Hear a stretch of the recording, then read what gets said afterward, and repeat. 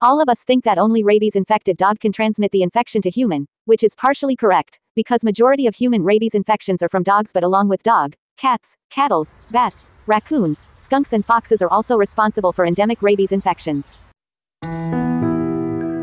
If we observe surveillance data from 2012, out of identified 6,162 confirmed animal rabies cases in the United States, only 8% of domestic animals, that is 257 cases in cats, 84 in dogs, 115 in cattle is recorded. Rest all are seen in wildlife reservoirs. To begin with, bats rabies is seen in every state except Hawaii. Raccoon rabies is endemic along the entire eastern coast of the United States. Skunks rabies is present in Midwestern states, with another focus in California. Rabies in foxes occurs in Texas, New Mexico, Arizona and Alaska. Dear travelers, take note of such places in whichever countries you visit and take precautions before you visit.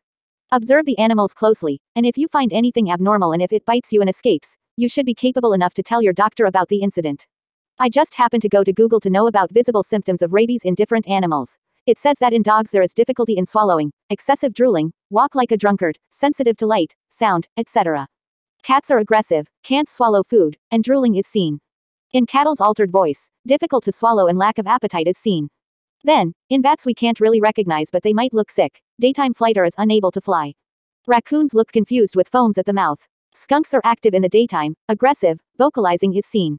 Foxes stagger as if drunk, aggressive and vocalization is seen. Human-to-human transmission is rare to find. Most commonly rabies-infected animal infects human through bites. When a rabid animal bites, virus replicates in muscle. These viruses binds to nicotinic acetylcholine receptors at neuromuscular junction. Then travels through axons and reach motor neurons in spinal cord and local dorsal root ganglia and rapid ascent to brain. There it infects brain neurons. Then it spreads to salivary glands, skin, cornea and other organs.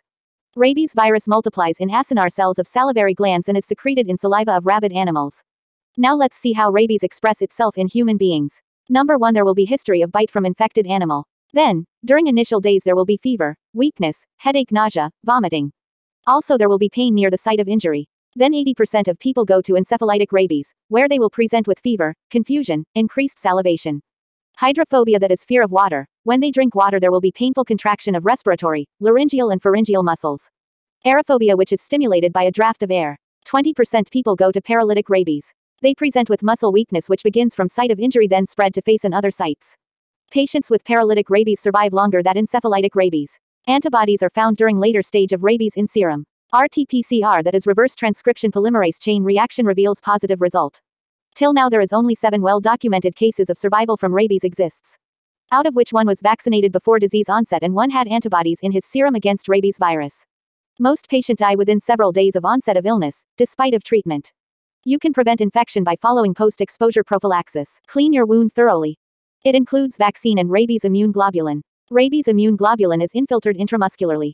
And vaccine includes 5 doses. First dose immediately after bite, 3 additional doses on days 3, 7, and 14, then 5th dose on day 28.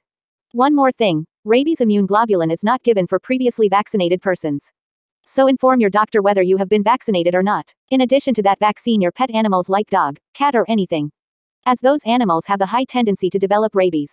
Hope this information is useful for you. If it is, then for more informational videos please subscribe and press the bell icon, so that I can reach you every time I upload new videos. Thank you. See you in next video.